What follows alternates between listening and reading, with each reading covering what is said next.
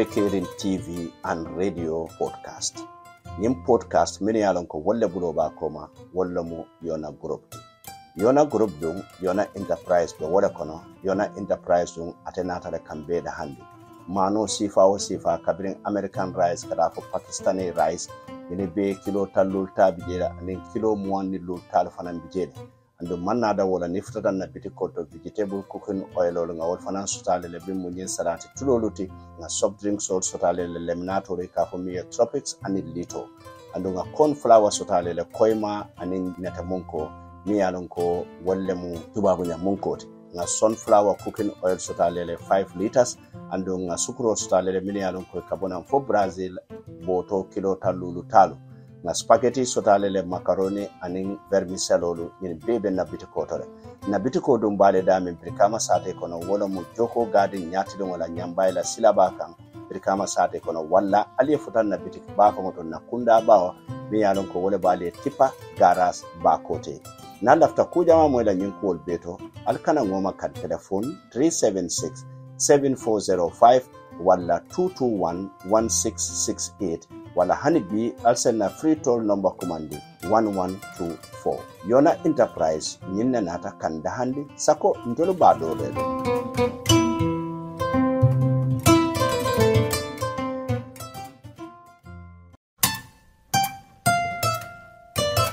mimbe kedi TV ane radio wala nyim podcast sambale nan kabo birkama sade. Assalamu alaikum, my fellow Gambians. I want to take a moment to address an issue I believe should be of great concern to every single one of us. And that has to do with the attempt by the President of the Republic, Adama Barrow, to appropriate the official residence of the Chief Justice of the Gambia and take control of the property and assume it as personal possession. Now let's establish two things to begin with.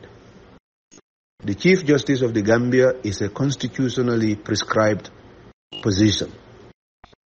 His responsibilities, his powers, and his role in our democracy is specifically enumerated in our constitution. Now, his residence is public property. His residence is not the personal property of whoever the Chief Justice is at any given time. His residence, just like the State House, just like the governor's residence, just like the quadrangle, just like any government allocated real estate, belongs to the Gambian state and to the Gambian people. The president has no right, under any circumstances, to appropriate that land. What he is attempting to do is manifestly corrupt, it is illegal, and it must not stand. I want to urge every citizen to make this simple demand. To tell the president, the Chief Justice is a constitutional office holder. His residence is Gambia government property. You have no right to appropriate that land under any guise. Nobody and no provision of law can allocate that land to you. What you are doing is manifestly corrupt. It is driven by greed and it must not stand. Now, to then challenge the country and everybody else to say, let them prove to you that the Chief Justice has title to this land. I think that is a very shameful statement from a head of state. You know that the Chief Justice is a constitutional office holder just like you are. The residence that the Gambian state allocates to him does not belong to him. And then there is no title that says that this is a leased property to the Chief Justice. Gambia government property is just Gambia government property. That is already asserted in law.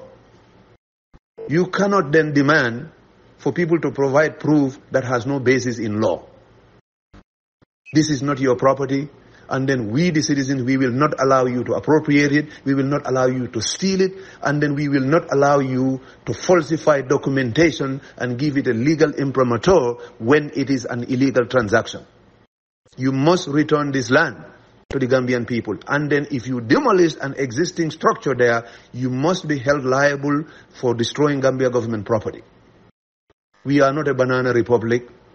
We are not an antebellum southern plantation where we have a lord who owns our land, who can get it whichever way he wants, he can get it. Even under the normal land allocation procedures of the Gambia as provided for under the law, you are not entitled to get government allocated land because you already possess land. You are not qualified under the law for ordinary land allocation. You are certainly not qualified to seize, to steal, to attempt to in a falsified manner allocate land that is already designated government property. This is illegal. This is an insult to the Gambian people. And then you have brought disrepute to the high office that the Gambian people entrusted you with. We are not going to lay down low and let you steal our property and let you seize our property and let you make a mockery of our laws and let you ridicule and the provisions of the law that says the Chief Justice of the Gambia is entitled to residence in Fajara. You will not take this residence. You may try to believe that because you are the president today, you can claim this residence. But you have to be rest assured that you will be pursued to the ends of the earth to make sure that this land returns back to its rightful owners. You ask, who owns the title? It is everybody who is a resident from Kungotobara all the way to Sametenda, from Fatoto all the way to Katong. Those are the people who own that residence in the name of their country, the country that you didn't give them. It is Allah who has given Gambia to Gambians. You cannot take what does not belong to you. We demand you stop this illegality. We demand you pay for structures that you've damaged over there. If you falsify documents, if you send your ministers to go and pout and pound their chest that you are entitled to what is not yours, I am here to tell you as one ordinary citizen that this will not stand. You will not take this property from the Gambian people and make it your home. What kind of greed is this? What kind of lawlessness is this? What kind of disrespect is this to the Gambian people? You have homes. However you got your previous homes is your business. But we are not going to sit down and then have you appropriate what is government property and then simply just call it yours. Just because you call it yours doesn't make it yours. Just because you're equally corrupt and discredited minister is pounding his chest that you can have this doesn't mean that you can have it. You cannot have this land.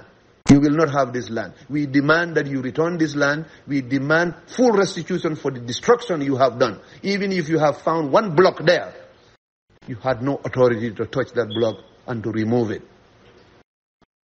Why must we sit down and watch you violate our constitution? Why must we sit down and see you seize the official residence? The Chief Justice did not give himself that residence. It is the Gambian state that said, this is the residence of the Chief Justice. Just as they built a courthouse, they said, this is your office from which to discharge your duties on our behalf. You stand in public and then you say, you demand that a lease be produced with the name of the Chief Justice on it. Do you even know the laws for which you have sworn to uphold? Do you respect the laws? Do you respect the people who constructed that laws? Do you respect the Gambian people? You may not, but we have not lost our respect for ourselves. We demand that our laws be respected. We are not going to allow you to steal our property, to appropriate it, and then to make it your own. If you want 1 million homes, you will have to find another way to get it. But it is not going to be at the expense of our established laws.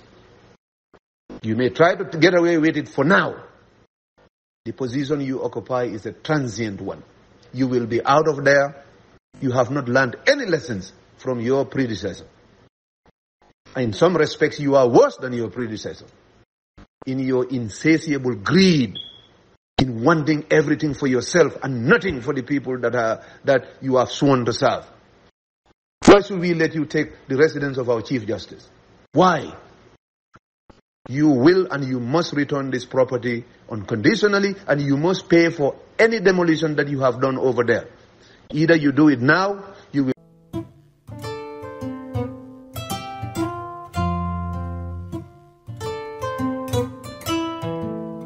Mimbekerin TV and radio podcast. Nim podcast mini alonko wolle buloba koma wolle mu Yona Group. Yona Group dung Yona Enterprise be wada kono Yona Enterprise dung atenata le kambe da handi. Mano sifa kabirin American rice kada for Pakistani rice ini be kilo talul tabijela and kilo muani lul tal fanan bijela. And manna da wala niftata na bitikoto vegetable cooking oil nga wol fanan sotale le bimu nyen salati tuloluti nga soft drink salt sotale le leminato le kafomia tropics and lito.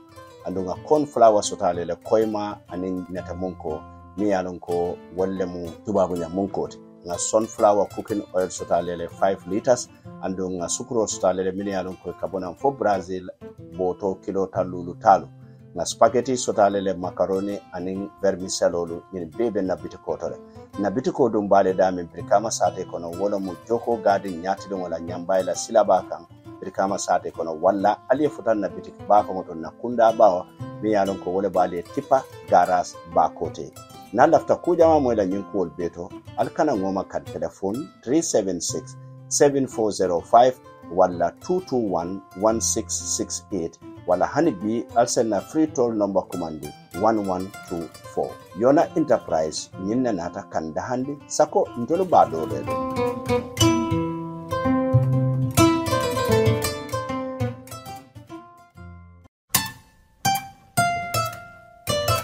Mimbekerin TV and radio wale nyim podcast sabale nan kabo birka masade.